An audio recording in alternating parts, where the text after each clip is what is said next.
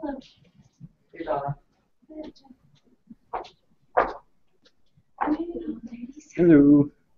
Gentlemen.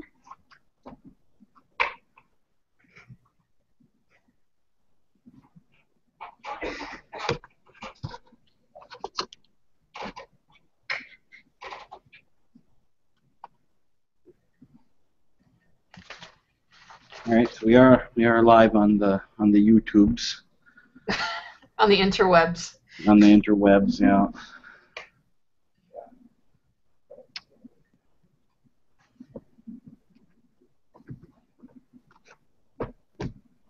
So why don't we go ahead and get started? This is our first virtual lecture for the year. I hope to have 2 more. Right now there's a tentative date for NASA on October 30th, and then another one, I can't think of the date now, it's in November, and it is about citizen science and how to participate in scientific research even though you're not a scientist or never went to school to be one, and how to do that kind of stuff. And that's Chandra Clark. She's a journalist and has done things on citizen science before. But today I'm very happy to have Dr. Amy Green with us. Amy has received her PhD in literature from UNLV in 2009. She specialized in Shakespeare and 19th century American literature. Today her work has evolved and she focused on popular culture studies, especially with regards to literature, film, and gaming. She believes that more traditional analysis and interrogations, which are the hallmark of the liberal arts, more generally, should also encompass our popular culture.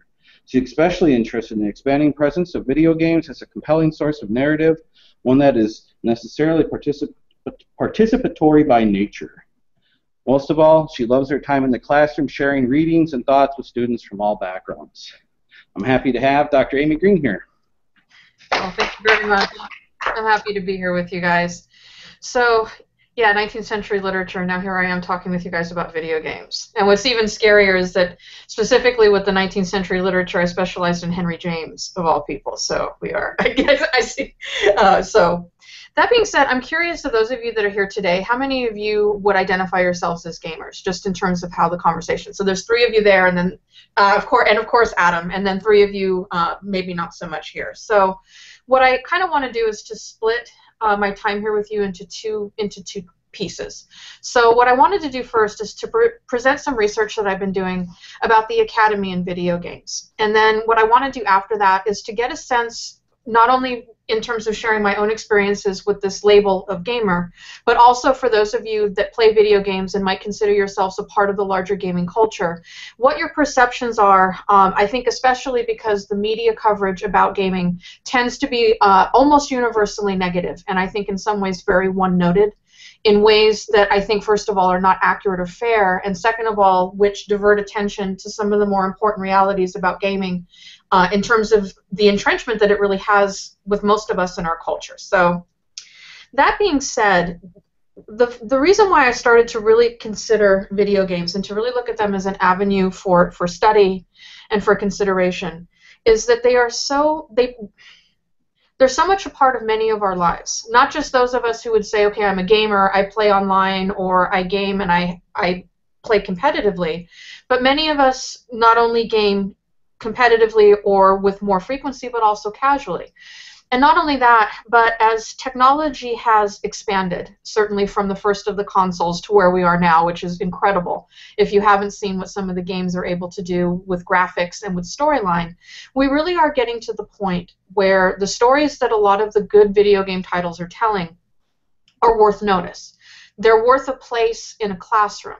The same way that we would look at literature and film in a classroom and nobody would bat an eyelash putting those things together in a course, I think that we're really coming to the point where we need to consider video game narratives as a component of studying text and theme and symbolism, all of the things that we would do anyway if we're studying within the liberal arts.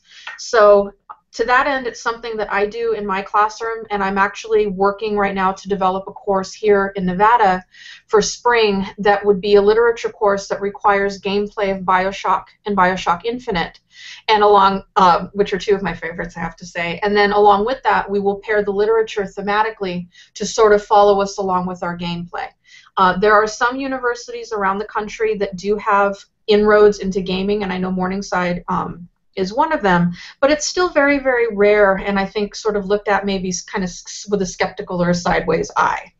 So that being said, the first thing that I think is so important is this divide that's growing now that video games are starting to get a little bit of interest from the academy, is the conflict between the ludological standpoint and the narratological standpoint.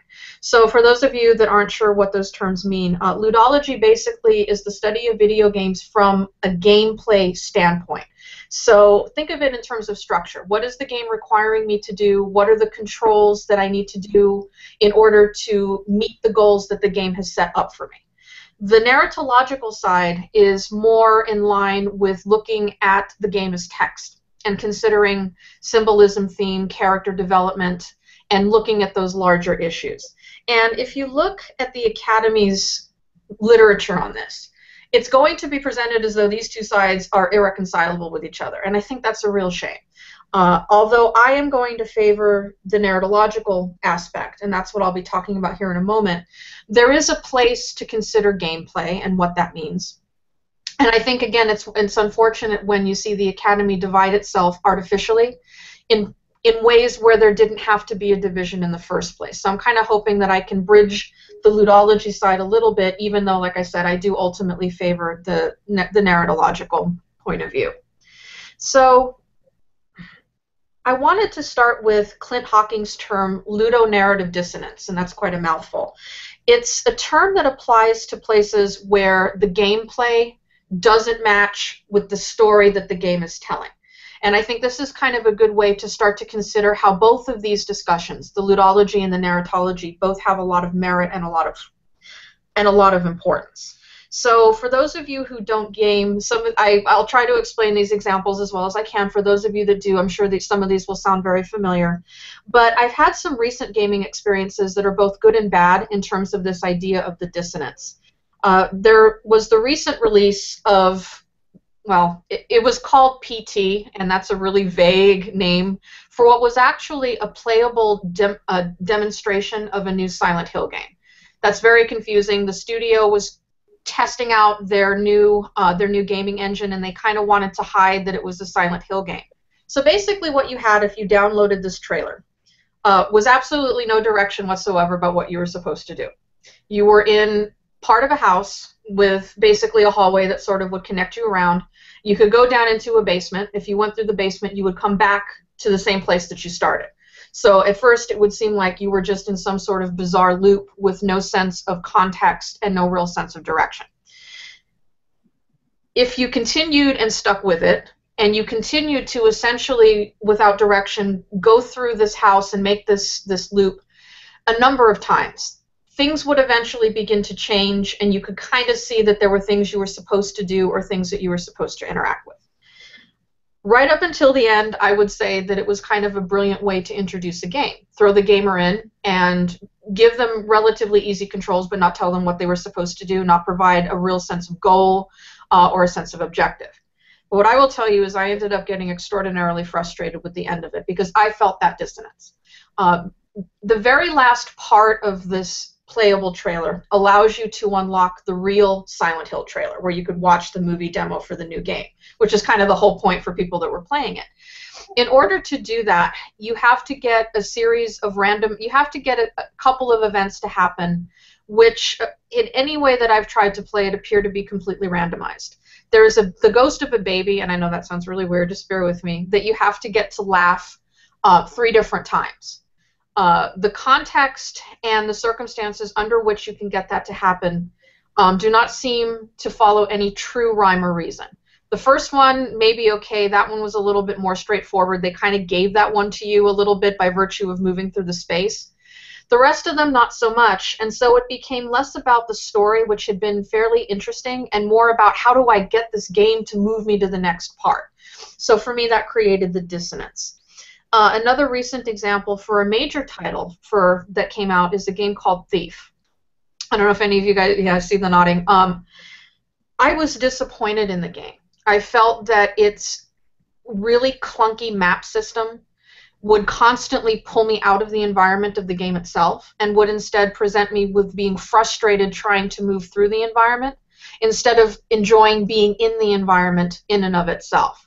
So I think that this idea of dissonance is important because, again, if we're talking about story, if you can't get through the story or you're constantly drawn out of it, it would be like reading a book with really bad prose. You're going to get drawn out of the story no matter how good it might be at its core. There's just not enough that's going to hold your interest before you sort of give up and walk away or become frustrated with it.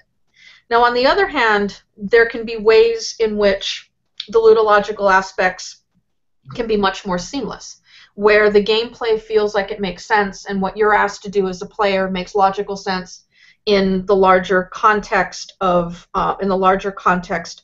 the game. So I would use, for example, Dishonored, which had a really good system where you could sneak. You had the choice between using violence or sneaking through the environment and avoiding most, if not all, direct conflict. And in the way that those mechanics worked, as opposed to Thief, which was very clumsy in its control, it really felt like you were making choices that were significant to the narrative and that could adapt to the way that you, as a player, would want to play the game. So it's not always that those things can disconnect, but when they do, it can really pull you out of a storyline. Now, in terms of the last part I want to talk about with ludology is that there are ways that someone, a player, and I'm sure those of you who play have done this, you can manipulate the ludological aspects of the game to your own advantage.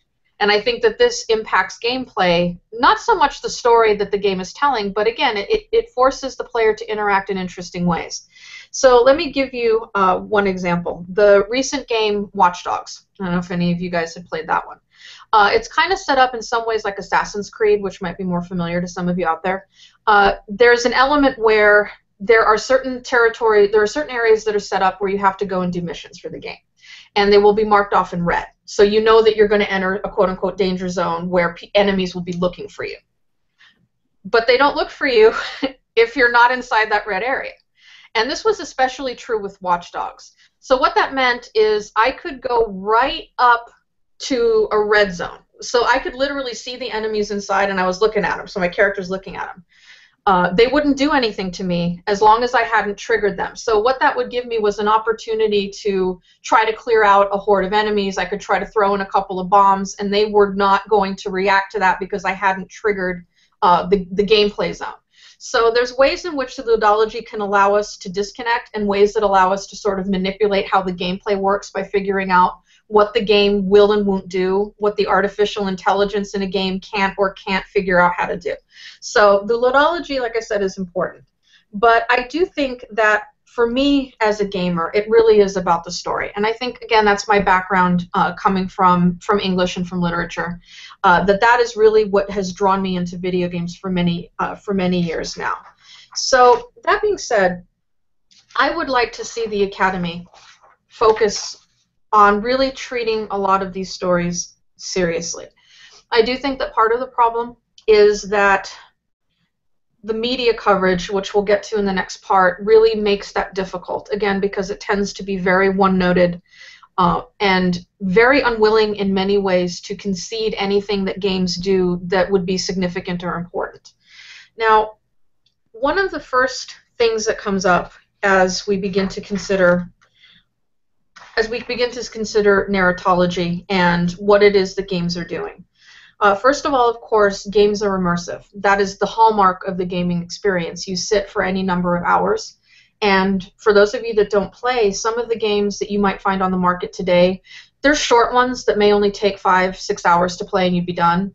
There are games that take 30-40 hours to play just to get through, say, the main chunk of the story, and then you could potentially invest a lot more time doing side quests or extra missions that the game would give you to do.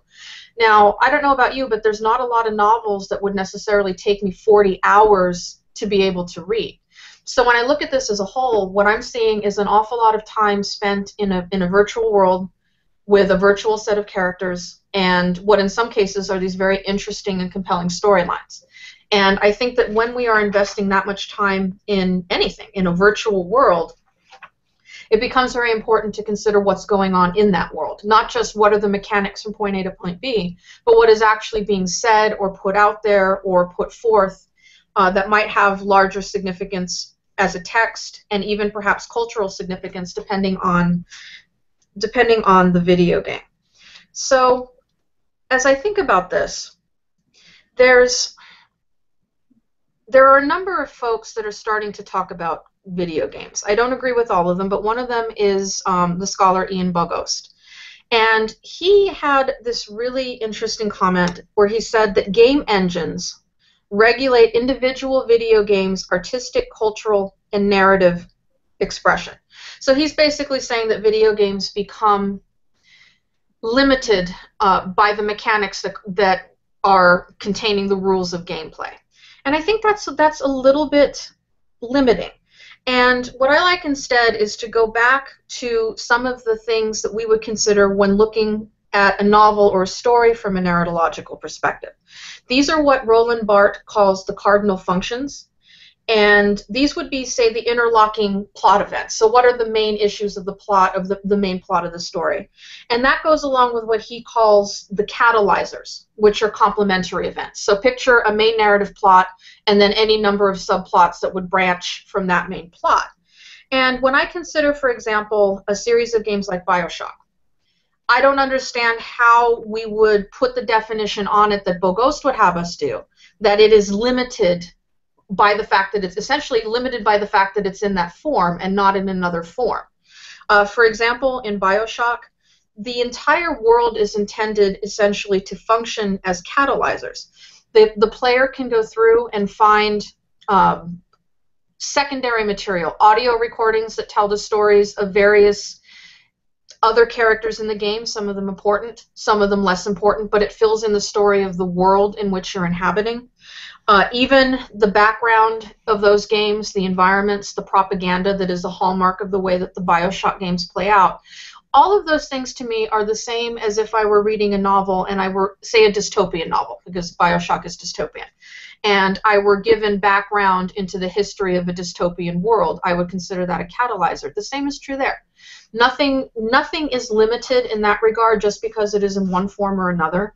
So that, again, is the place where I think we really need to start to consider the discussion that we're having about video games. And we could argue that a film is limited because it's in 2 hours and it's shot on film, but we don't do that. We have entire degrees that are based on the study and the analytical study of film. And nobody says, well, a film is okay, but it's limited by its form. If video games are becoming increasingly immersive and cinematic, again, I think we need to perhaps change the conversation and the dialogue about how we're talking about this.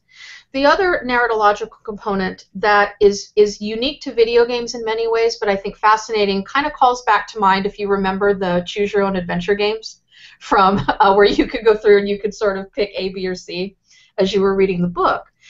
Many of the video games, especially the ones that are immersive and have a long play time, follow what's called an open world environment.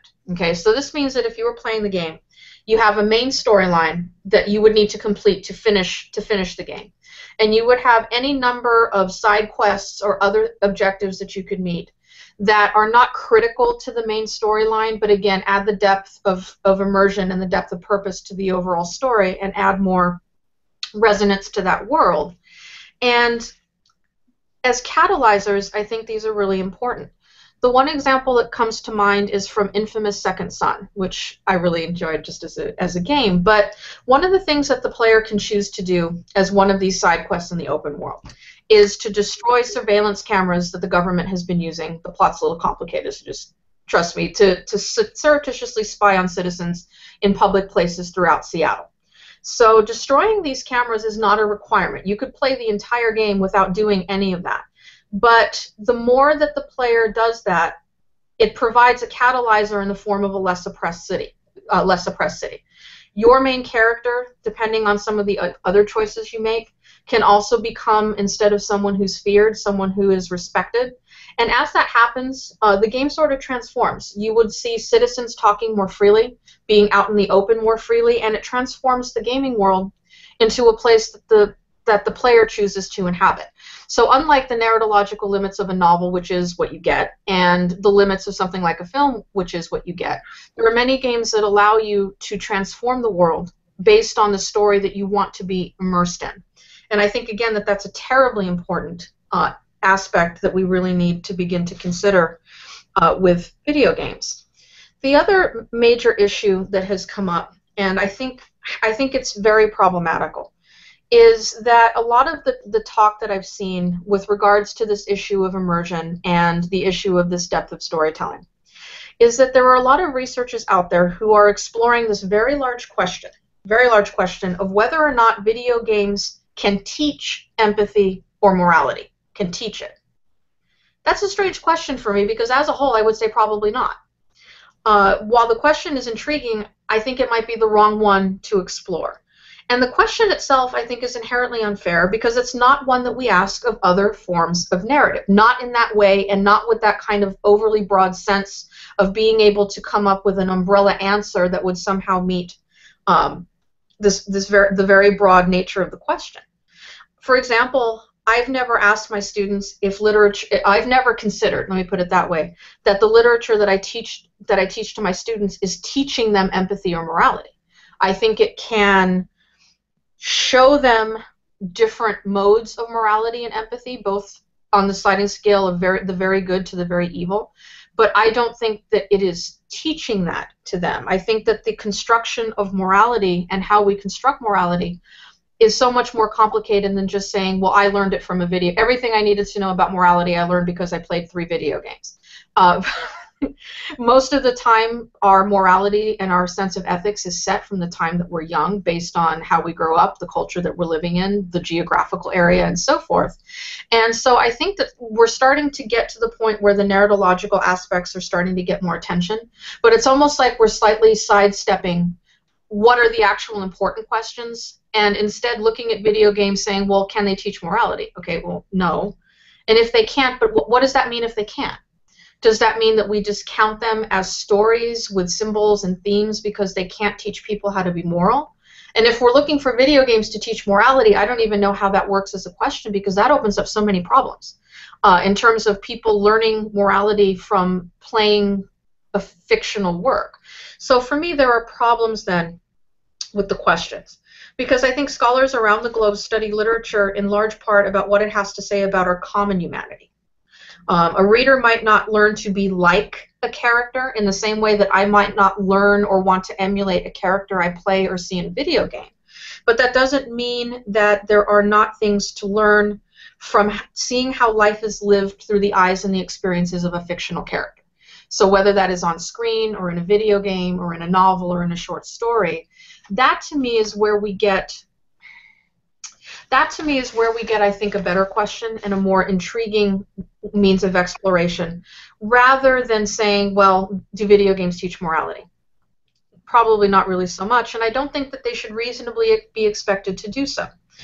The one thing along that line that is becoming interesting is, and it's opening up, I think, a whole new avenue of the idea of studying video games and the stories that they tell and how they pull in a gamer and what that means. There's a recent genre that is growing, and they're being labeled empathy games. I don't like that too much because I think that there are games that I've played where I have felt tremendous emotion and even powerful empathy towards what I've seen. For those of you that game, I don't know if you've heard of any of these, but these are what have been described as games to convey personal stories. And these are tackling heavy issues like depression, alcoholism, and cancer. Just to name a few, and I think it's a fascinating area of study that's opening up. So instead of these broad, sprawling worlds that maybe take you 40 hours to get through, you end up with a much more personal story, as if perhaps you were reading the autobiography or the biographical experiences of a person who's gone through something. I could give you an example of a game that is, as of this talk, still in development called That Dragon Cancer. It's a small independent title, and it was made, and well, what it does is it chronicles Ryan and Amy Green's son Joel and his battle with an aggressive cancer. And unfortunately, Joel succumbed to his cancer earlier this year. He was 4 years old. And his father had already been a game developer, and his mother, I think, is an artist. And what they decided to do was to connect whichever gamers they can find to be interested in this experience, to understand what they went through as their son underwent his treatment and then ultimately succumbed. So again, very personal story and a personal narrative. So the game doesn't really have much in terms of action from the demos that I've seen. A common thing that you might do in the game is hold Joel while he is undergoing a chemotherapy treatment. Things I think that are uncomfortable in our society and we don't necessarily like to think about. We hear about sick children and we empathize, but what would it mean as an outsider to be allowed into that private world and to be in the role of the caregiver trying to comfort a sick child? I think that's a powerful form of story. And quite frankly, it's the kind of powerful form of story that isn't going to have a form somewhere else. This is its form, where we can immerse ourselves as players and be forced to interact with and to move through the environment. A second title called This War of Mine is actually also going to be coming out, I think, next year. And it will place, instead of a lot of the war titles that you see where you play as a super soldier, where basically you get to the point where you can kind of plow through any enemies that come your way. This is going to ask you to be a survivor, a civilian, someone who didn't ask for war, who is trapped in a burned out city with other survivors. And the way that the game is looking like it's set up is that it's going to be based on a lot of really uncomfortable moral choices. So in one of the things that I saw advertising the game in its promo was, what would you do if you had a little survival camp, let's say 3 or 4 people, and you happen to encounter another survivor? And you know that that could be good because it might be an extra set of hands that could help with the camp. Or it could be another person who needs more resources, and that's more food and more medical supplies that you might not have. So what do? Do you take the risk and take them into the community, or do you leave them or basically chase them off? In another part, you have options where you can steal supplies from somebody else, which might mean their death. You can try to barter for supplies, which might or might not work out, or you could choose to go where there's resources that are not claimed by another person. And the game is setting these up so that your choices are permanent. So it's not like you can back out of a choice or everything is miraculously okay. The ramifications of your choice are permanent. So again, we read novels that can sometimes show us these terrible moral situations, and we live with whatever the author has decided. But a lot of these games that are coming out now are asking us as the player to consider what it is that we want to decide. And again, for better or worse, we're going to have to decide what world we're going to inhabit and what we're going to do when we get stuck with it, because it's what we have to live with. So I find those stories, I think, to really be on the forefront of a continuing discussion of narratology. Now, before I turn to the issue of gaming culture, the one last thing that I want to say, kind of as a whole, about video game study, narratological or not, is that I really hope, and I hope that that's something that you will all take away from you today, is that there really needs to be a lot more of a sense of integrity in the work that's being done about video games. There is some work that you will start to see out there in some of the academic journals. There's a few books. I shouldn't say a few. There's a fair number that are more ludological, but there are some that are narratological in their view. But one of the problems is that there are a lot of places where the research, for lack of a better phrase, just is not very good. It would not be the kind of research that we would consider appropriate for literary study or film study or any other major area of study where somebody would get published for their work.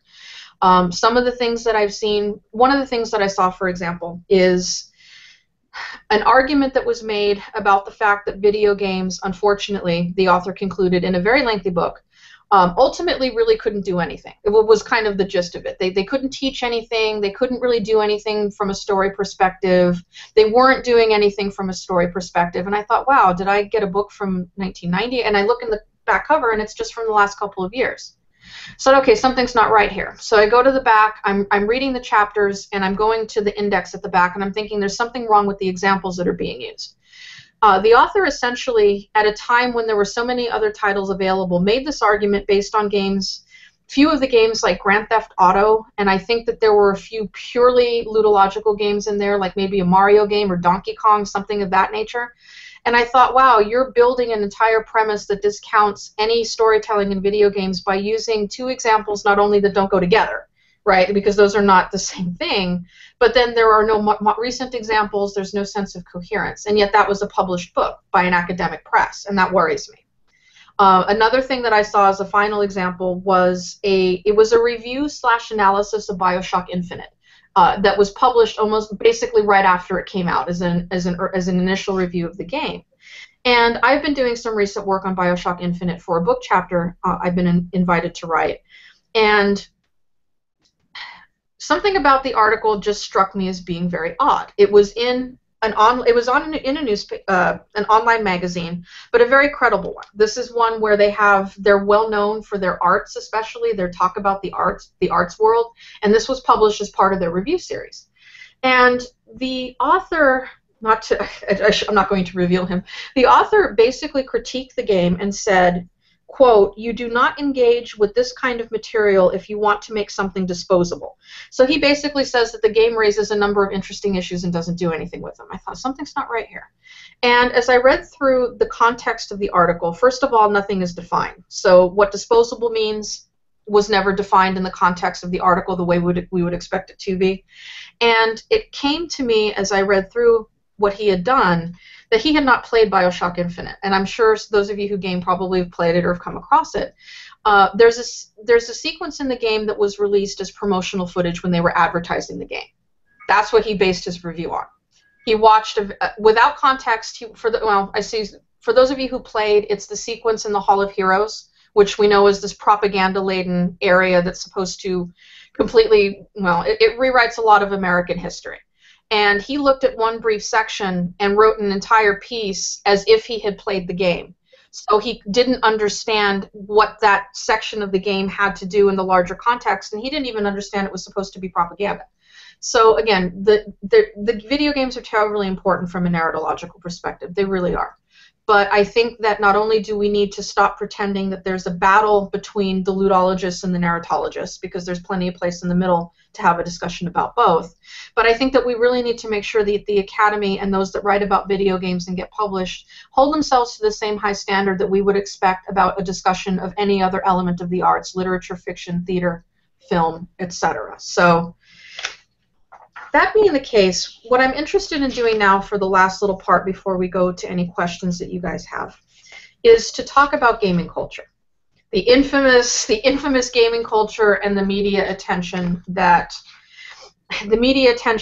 has surrounded and I think overtakes any realistic conversation we might have in the mainstream media about video games, which is unfortunate, but again, kind of the reality of that case.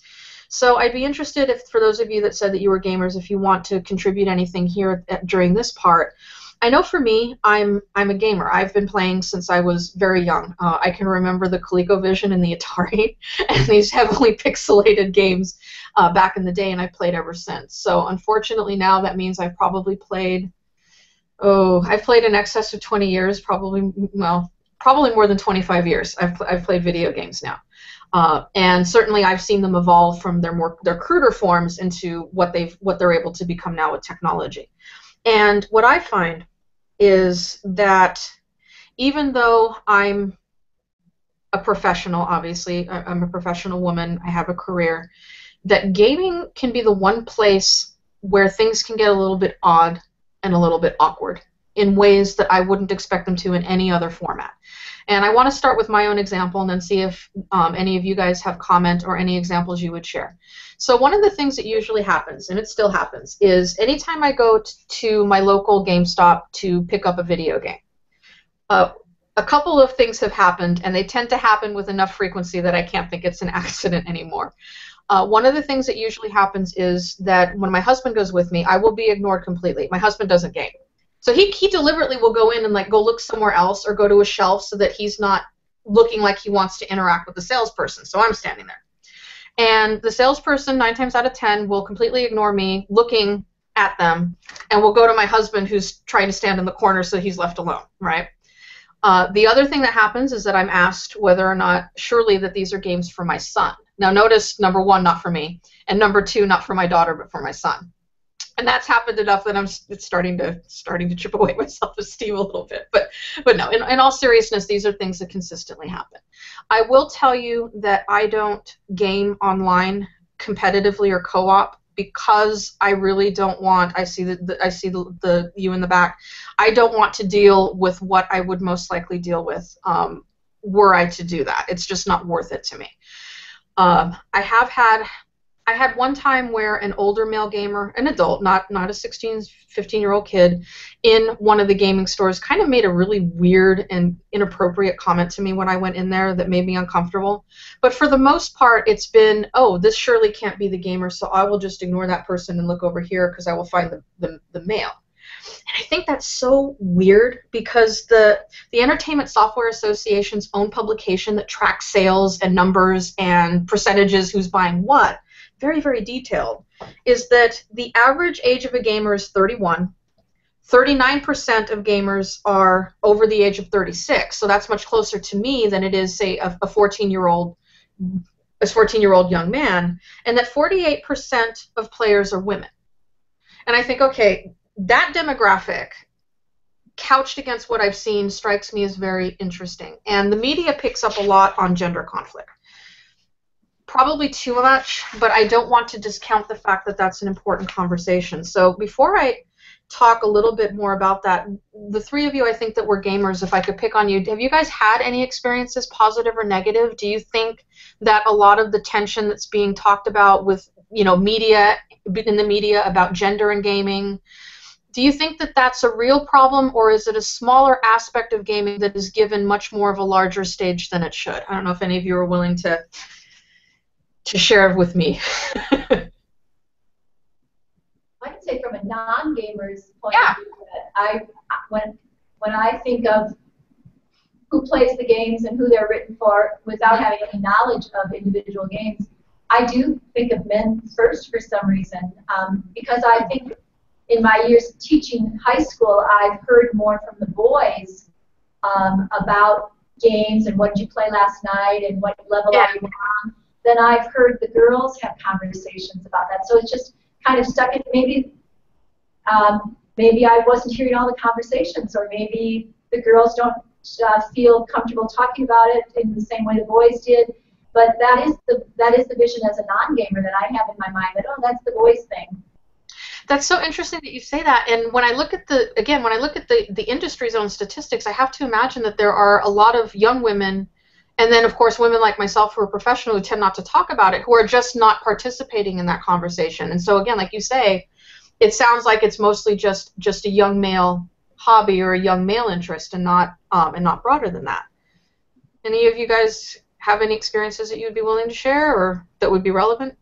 I guess in terms of the whole male versus female interaction, who plays video games, a lot of whenever females will say that they play video games or that they're a gamer or something like that, they get a lot of bad stigmas, basically just saying, oh, you're only saying that because you want more attention or whatever else, but you're not really a gamer, which isn't necessarily true, and it's not fair. But, I think that that's a great point, and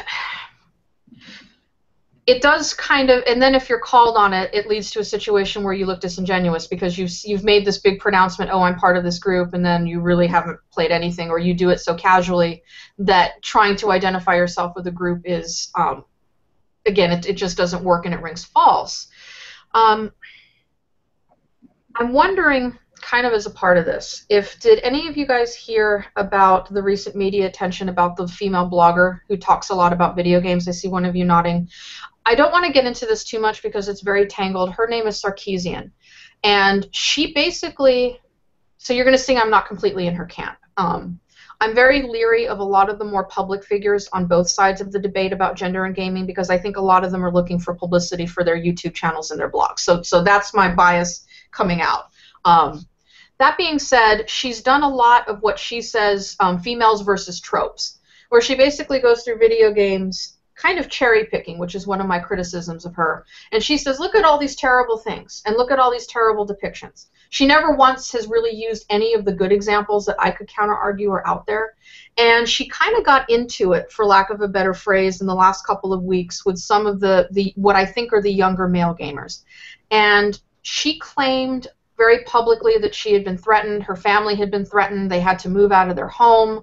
There were people who counteracted that, saying that she had basically fabricated the tweets that supposedly had come from one gamer and it was ugly, trust me. I don't even want to repeat the tweet that she had supposedly received.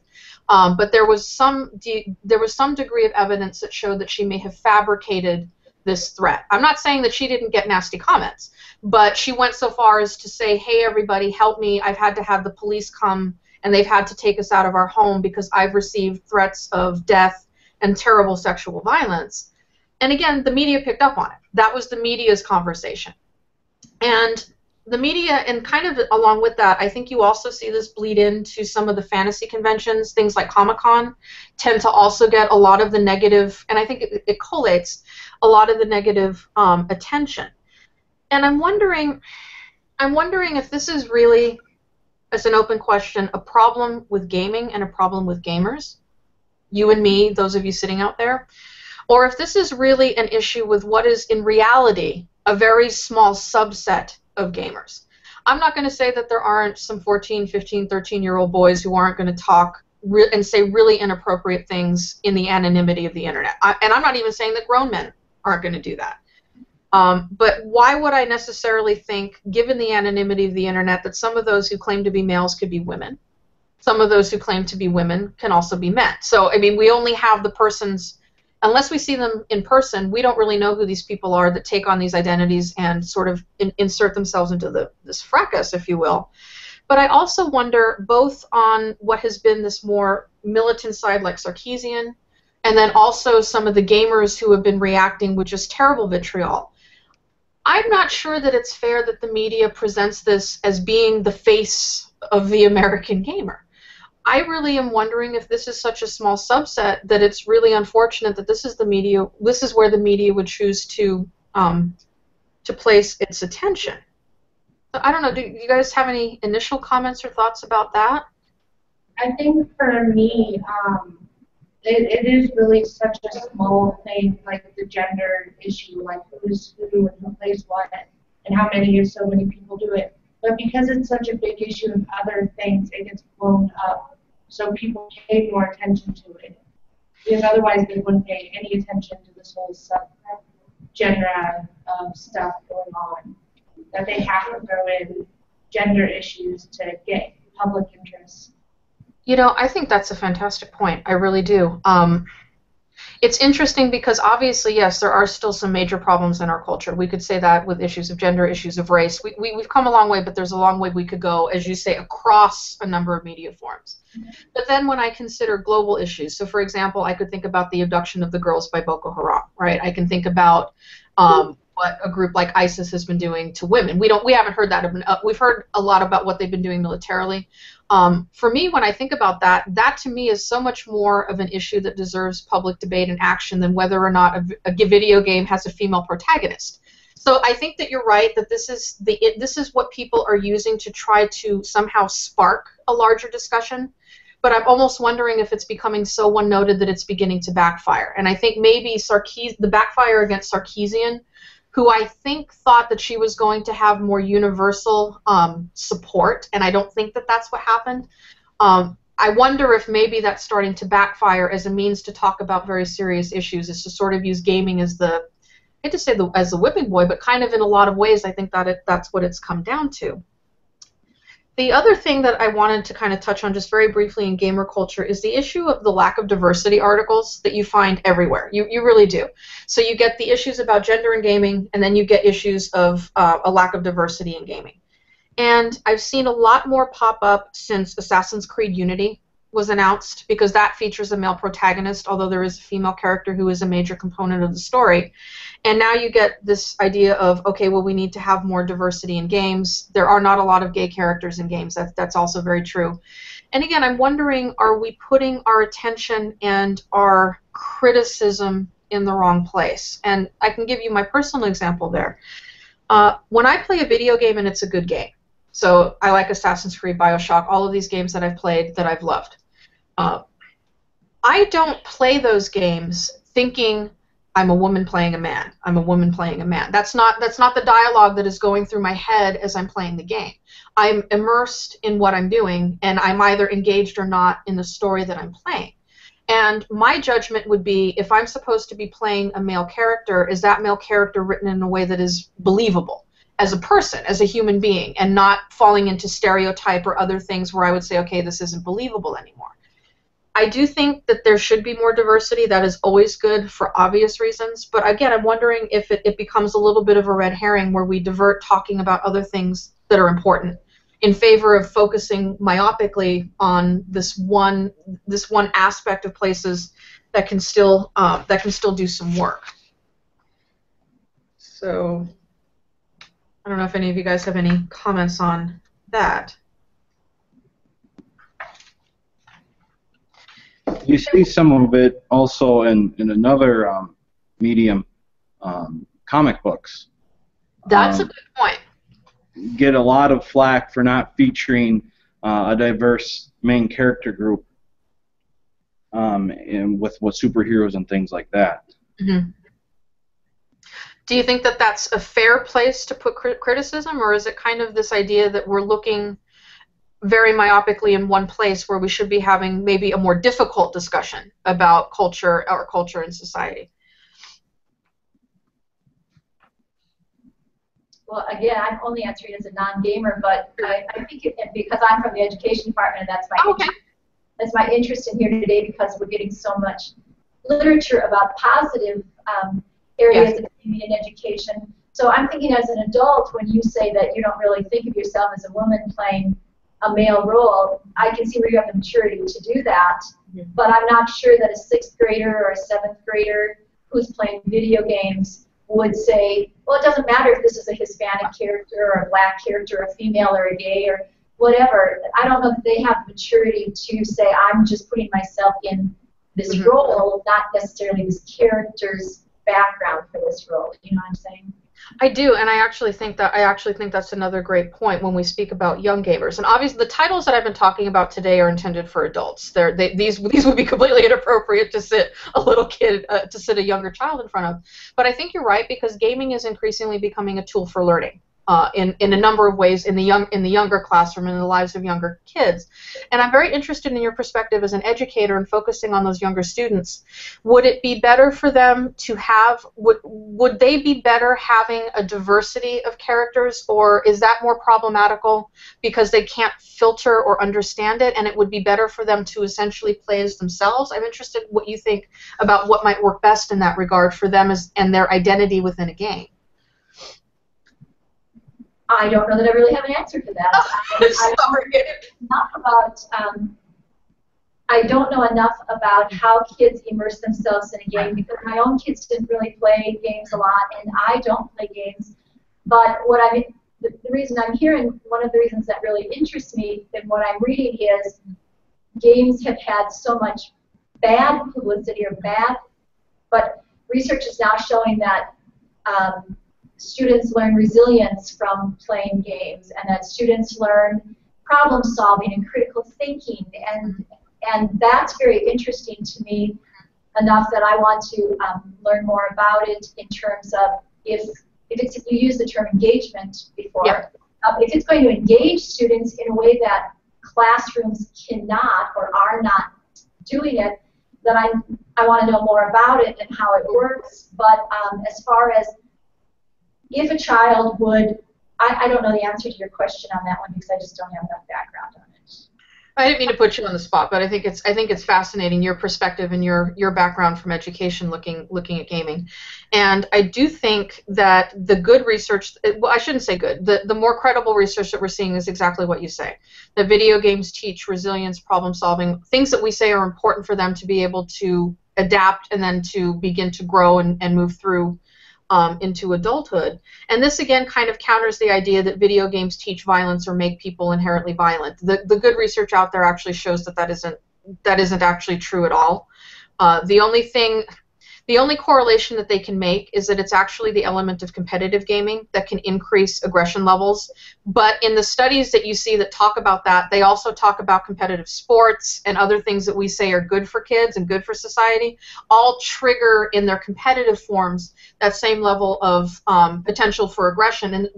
But the counter to that is that games can, maybe in that non-competitive form, teach a lot of really good skills that can be hard to quantify and even hard to teach, I think, in some respects. So, and the point you make about competitiveness, some of the research is showing that gaming is more for intrinsic rewards than extrinsic rewards, and that students, or at least some of the things that I've seen, students are able in a game to do what they're not able to do in the classroom. For example, they can go back and keep going over a level until they get it right, or until they feel successful with it, or until they get the badge or whatever it is they get in a game. sure. Where in the classroom, I'm sorry if you miss it, you're lost. You know, you don't have a chance to go back and fix it. We're just moving on. Mm-hmm. And that really intrigues me about how we might use video games in classrooms to give students an opportunity to have do-overs and to learn something from talking with others and to feel good about themselves because they went back and fixed the error rather than I'm just a screw up, I can't do it. Right. So there are all those components that I find we could really help our teachers understand education from seeing how kids play video games, at least from what I'm reading. Oh, I think you're absolutely right, and I think what you're saying, actually, I had a conversation with one of my classes the other night about a lot of students not being allowed to fail, not being able to feel failure and then to work through failure. And I think what you're saying is something that video games, the right games, could potentially do even for younger gamers, obviously the story and the gameplay scaled to their level. Because yes, sometimes you have to fail, but failure does not have to be the end of the story. You can persevere, you can go back, you can learn what you did wrong, you can have an opportunity to fix it. And those to me are terribly important lessons that some students, in the discussion I had with my students the other night, they felt like a lot of times they were protected in the classroom from failure. You know, the everybody gets a gold star sort of mode.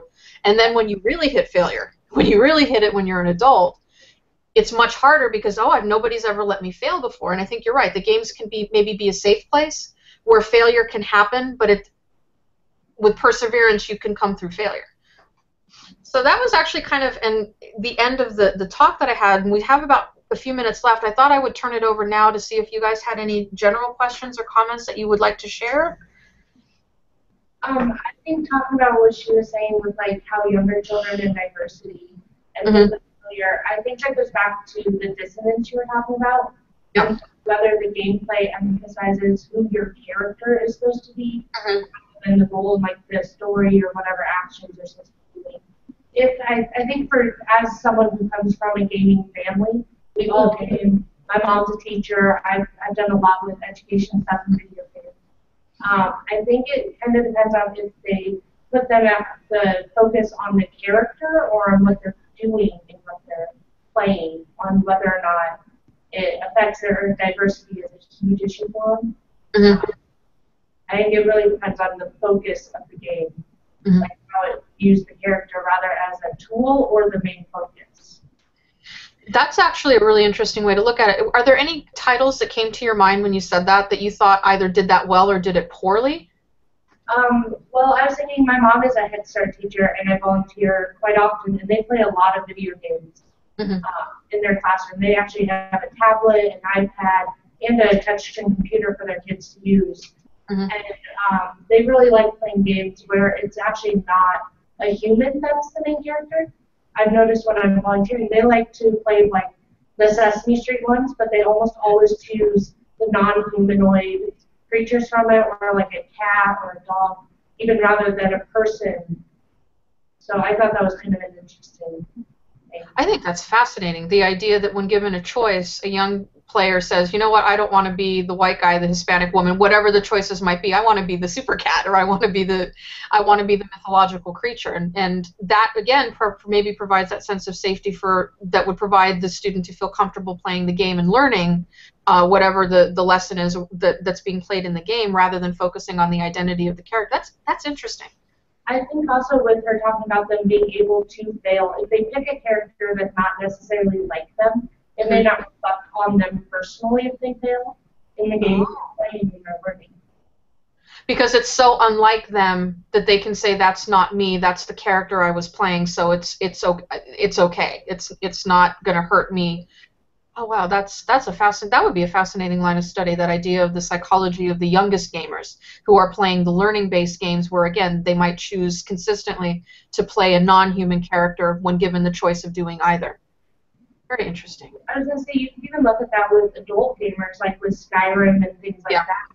You can pick non-human characters. I know, like, my group of friends, almost always it's non-human characters that are picked and available, or a character as unlike you as possible. Yeah, you know, when I played Oblivion, I played as a non-human character. When I played Skyrim, I played as what did I do as, why am I not remembering that? I think when I did Skyrim, I did an elf, so that's human-ish. But again, if you looked at the character I created, she looked absolutely nothing like me. So it's not like I was trying to recreate myself as the character in this world. I kind of went for something that was never going to be, someone I was never going to be able to emulate in real life. But again, the identities we choose is also something that's been examined a lot in gaming, especially with Second Life. That's where a lot of those studies have really focused, more so than console titles. But interesting stuff. Why we play who we play as when we're given the choice.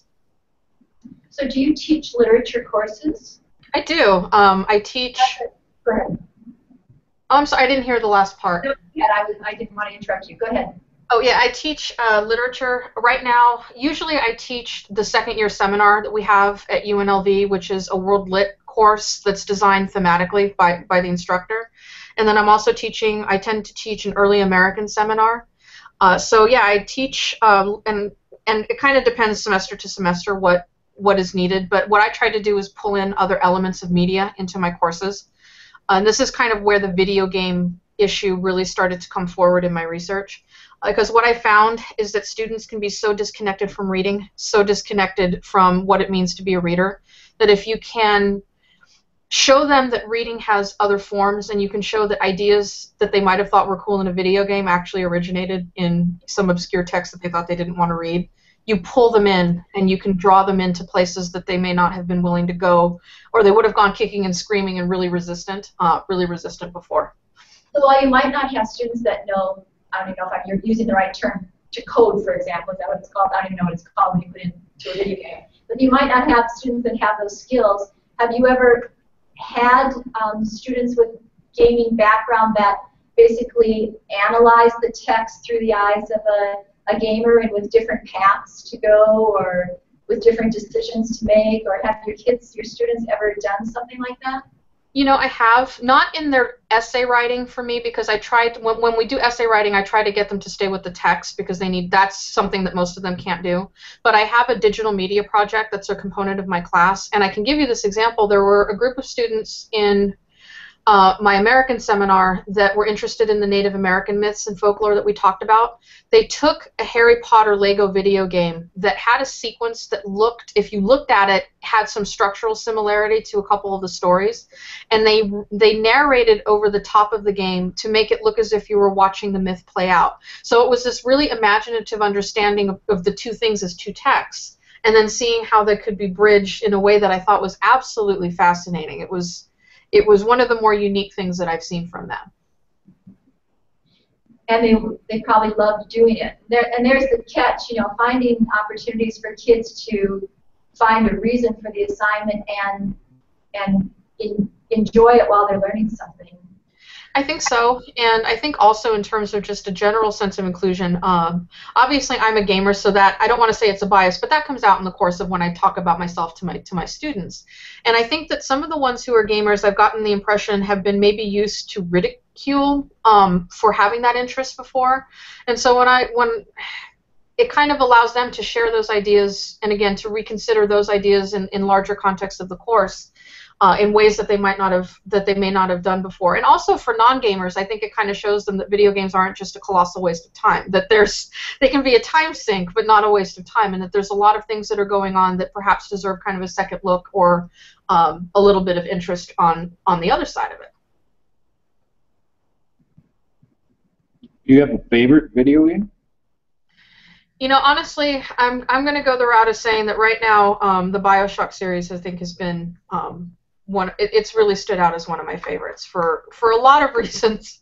I think that BioShock, although there are other games, and I know we probably all have our favorites for those of you that play, it was really a smart.